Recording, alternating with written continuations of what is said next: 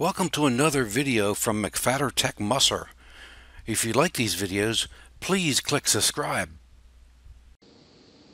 Well, welcome to part 4 of our final experiment, our final project experiment. We're building it out. It's starting to turn into a network now. As you can see highlighted on your screen, initially we set up our routers.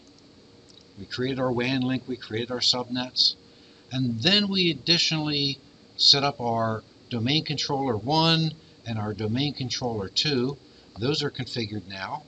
And then in our third video, we finalized our DNS so we could resolve external DNS, and we also configured our DHCP server. So we're ready to start expanding it even farther. In this video, we're going to set up our DFS servers, our file servers. We're going to have one in each subnet. Using DFS, one server goes down, we can still access our files through the other one. So let me go ahead, I'm going to minimize this, we're going to switch over. So we can see I've already got DFS1 up and I've already got DFS2 up. They're right here. Now, what I'm going to do is rather than make you sit here and wait for me to rename and set IPs and all that stuff, we've been through that already, right? We know how to set static IPs. We know how to rename and join. I'm going to pause the video, and when I'm going to come back, they're going to be set with their static IPs, they're going to be renamed, and they're going to be joined to the domain. And we'll be ready to start installing a role. So let me pause my video, and we'll be right back.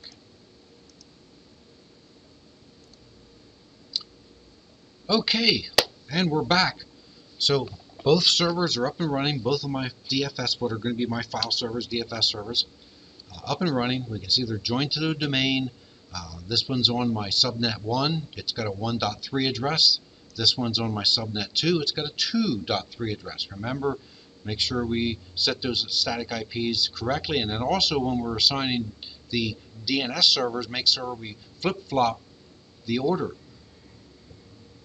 .1, .2, make sure that 1.2 and 2.2 is listed in that order for subnet 1, and 2.2 and 1.2 is listed in that order for subnet 2. Okay, let's get back over here to DFS1. We're going to go ahead and we're going to go to Manage, Add Roles and Features. We're going to click Next 3 times like we always do. We're going to expand our file and storage services and file and iSCSI services. We're going to be installing the DFS namespace. We're going to add those administrative features. We're going to do DFS replication. I'm additionally going to do File Server Resource Manager that allows us to be able to do all sorts of reporting and such, be able to understand what's going on. We can set file screening. We can determine what's allowed, what's not. I'm also going to do the iSCSI target server and iSCSI target storage provider because we're also going to be able to make targets that we can allocate storage to other servers as if it's directly attached even though it's over here. We'll be taking a look at that as well. We're going to click Next, Next, and Install. Now I'm only going to do the iSCSI target on this server. I'm not going to do it on the other one. So while that's installing there, I'm going to jump over here to my FinalDFS2. Can manage, add roles and features, next, next, next. Expand file and storage services, expand file and iSCSI, and over here we're only going to be selecting DFS namespace and DFS replication.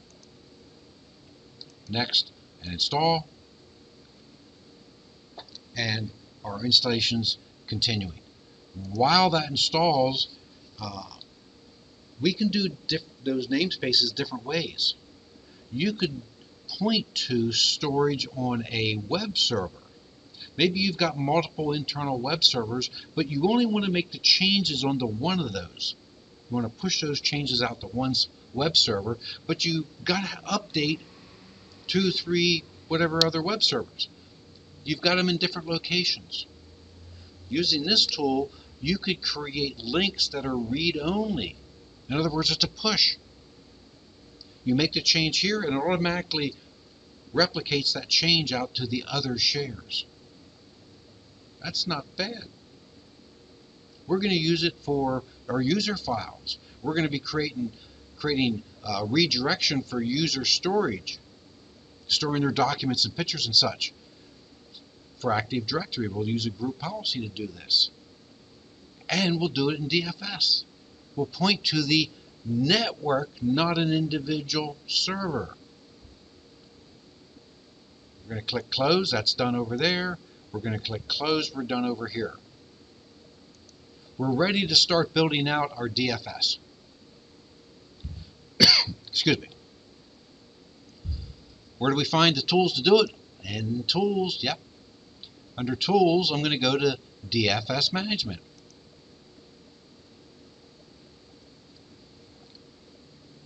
Takes just a moment to start up. There we are. So we want to publish to a namespace. That allows us to publish that data to multiple servers. The namespace exists in Active Directory, not on the individual server. So the first thing I'm going to do is new namespace. And the first server that's going to host the namespace will browse. And I'm going to type in FinalDFS1. We'll check that name. It found it. Click OK. There's our server. In fact, you know what? I'm going to do the fully qualified .project.local. We'll click Next. What's going to be the name of our namespace? This is going to appear after the name, so it's going to be. In fact, let's go back. You know, I used capitals and stuff. I'm going to do it the way it should look. Changing my mind here a little bit. There we go. There's our server. What's going to be the name, my namespace? Well, I'm going to call it Final Storage. Oops. There we go. Final Storage. It's going to create a shared folder if necessary. We're going to let it do it. We're going to click Next. It's going to be part of a domain, so it's going to be shared in a domain. It's going to be an Active Directory. That's what we want. We'll click Next. We can see our settings. Right there, we can see the namespace. And I don't like that. It says project. Okay, that's because that's our domain, right? I do like that. Sorry. The first namespace is FinalDFS1. It's the first place that it's going to begin. And you'll see that it's created. It's going to automatically create that /DFS roots under our C root, and then our namespace will exist in that final storage. We're going to go ahead and click Create. There we go. We're good. We can add other servers. We can expand. We can see our namespace right there. Here's our namespace servers.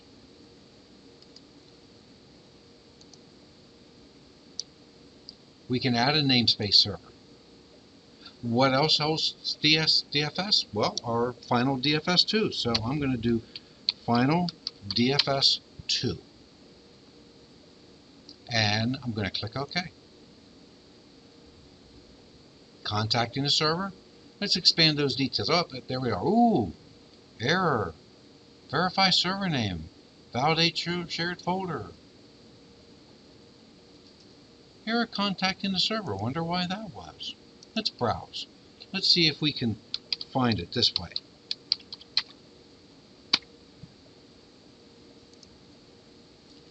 Can't be found. That's interesting. Let's quickly jump over to our DC1. Let's take a look in Active Directory.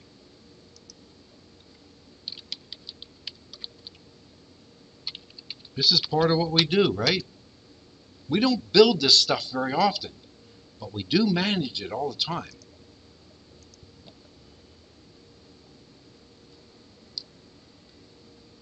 There's my DFS1.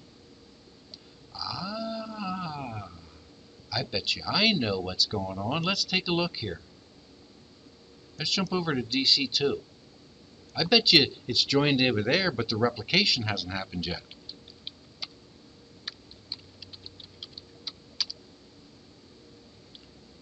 Off to my users and computers.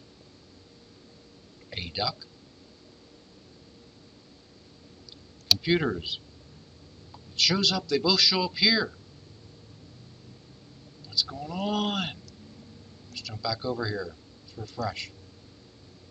I'm going to jump over to Sites and Services. That's interesting.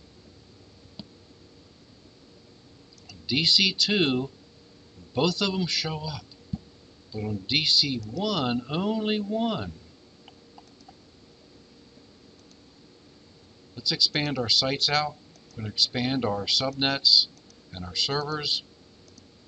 And I'm going to force some replication. And we'll come over here and we'll force some replication.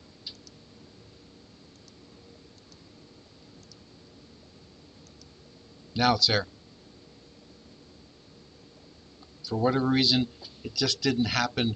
Maybe it was the schedule just wasn't quite right. We'll go ahead and we'll close that. We'll close DC2. Now, if I check the name, there we are. We'll click OK. Contacting. Still an error. Let's close the wizard. Let's redo it. Add namespace server. FinalDFS2. Check the name.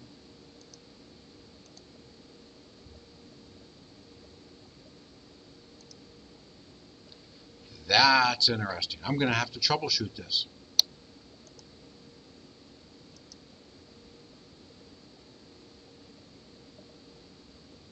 Could be a replication issue.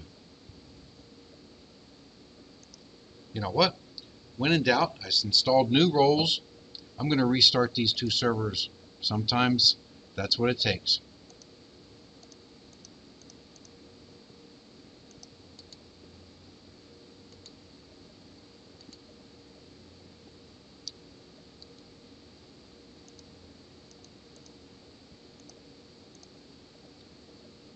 This is the good stuff. This is what we do. This is management, right?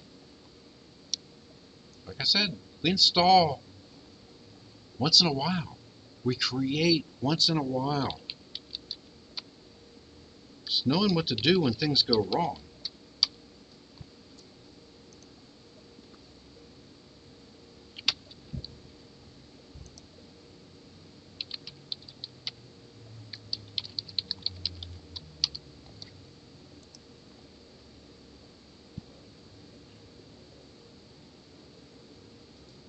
While we're coming up, I'm going to go ahead and pause the video. Don't need to sit here and watch this churn away. Okay, so I was seeing some errors. So we're working in a virtual environment. Sometimes it's a little flaky. If you excuse the term. So what I did was I shut down both FinalDFS1 and DFS2. I then shut down FinalDHCP. I shut down FinalDC2. I shut down FinalDC1. I restarted DC1, restarted DC2, let them come up, logged into both, ran DC-diag/E to check all diagnostics for the domain. Did see some errors as I expected because I had problems in beforehand, right? But you know what? I said, you know what? Let me start DFS1. Let me start DFS2. Logged into both, and I was able to add the second server. Sometimes you just need to restart. Maybe I needed to restart the DFS servers after the installation of the roles. It's not a bad practice. At this point, it's late in the day. I'm going to pause this video, and when I return, we're going to start building out. We're going to create replication, between those folders. Right now we just have them as part of the namespace. We're going to add the replication, so if a file gets added over here, it automatically appears over here. The great thing about DFS also is once you've got that replication in place, you've got the files shared out, I may have a massive document over here that exists on both servers, right? And I open that document and I make a little change. Do I have to replicate the entire document? No. The only thing that gets replicated is the change. So it's very efficient. We're going to take a look at that in a later portion of this video. I don't want these videos to run too long, so you know what? The more I think about it, we've got our namespace in place. Let's see if we can do that replication right now. And what I'm going to do then is I'm going to end this video, and then we're going to build on it in our next video. Let's do this. Add new replication group. Multi-purpose. We're going to click next. Name of it is going to be, I'm just going to call it Project Rep for replication. Why not? We'll click next. We're going to add our servers. FinalDFS1. Check names. FinalDFS2. Check name. There we go. We'll click OK. That's going to add both our servers as replication partners. Check the members. I don't like that it's taking that long. I still have another problem. Shouldn't take that long. Nope, nope, there it is. We're good. Click next. If we had many, we could create full mesh topology. Information meshed throughout. Or we could do hub and spoke. There's different ways that we can do this. Since we've only got the two, we're doing the mesh. We'll use full bandwidth. We could limit bandwidth. We could specify when replication takes place. We'll click next. What's the primary member? Oh, well, number one, DFS1, it's going to be the primary. We'll click next. Now we have to specify a folder that we want to replicate. This is not our namespace. This is folders that we want to replicate. So I'm going to say add, and where's the path? We want to create a path. I'm going to go into my C, and we're going to make a new folder under C, and we're going to call it user share, because we're going to be sharing user folders. We're going to click OK. There it is. I'm going to leave our default permissions. I'm just going to leave them the way they are.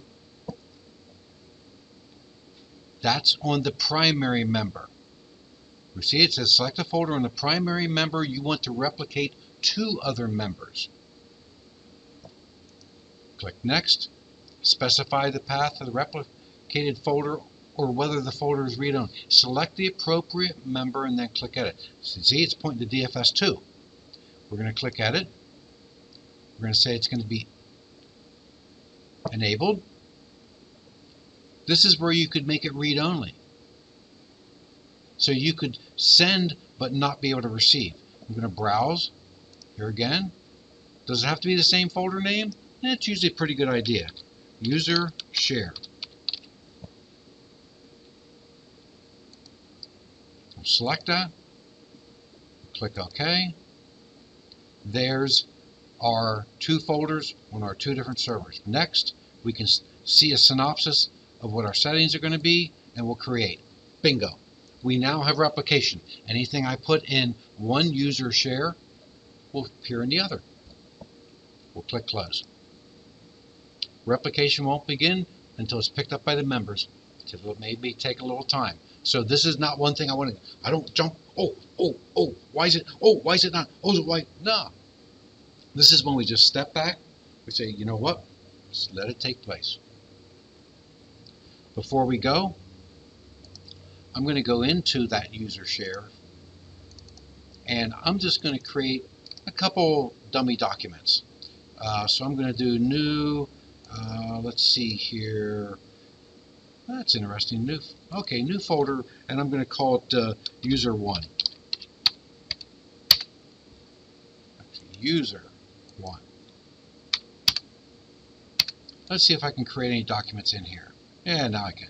We'll do the default bitmap. We're got to remember that's the root. That was the root of what was being replicated. We'll do a text document, and we'll do one more. We'll do a rich text document. Before we go, I'm just going to jump over here. I don't know whether that replication's happening yet or not, but let's take a look. See if anything happened over here in DFS2. Nope, see the folder's not there yet. Replication hasn't happened yet. I'm not going to force it. I'm just going to walk away. Just walk away. At this point, I'm going to end the video. We'll come back with our next part, and we'll see where this is going. All right? Everybody, thank you very much for watching. Hope to see you soon. If you like these videos, please subscribe to my channel. Have a great one, everybody.